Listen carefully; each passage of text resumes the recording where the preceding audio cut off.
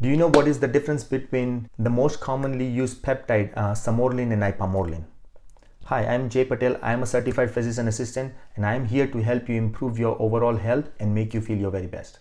Sermorelin and Ipamorelin both help boost the growth hormone release in our body. The key difference between the two is in the receptor that it binds to. Sermorelin binds to the growth hormone releasing receptor in the pituitary, leading to the release of growth hormone. Whereas Ipamorelin specifically binds to the ghrelin receptor in the pituitary gland, leading to the release of growth hormone. So both the peptide helps you boost and stimulate your natural growth hormone, but they bind to different receptor.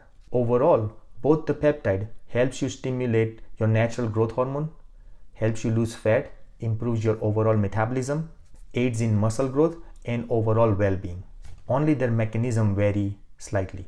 Now we have seen patients that prefer one over other, and it's just strictly how they react. I have seen patients that saw more improvement with Ipamorelin compared to Sermorelin, and I have seen vice versa.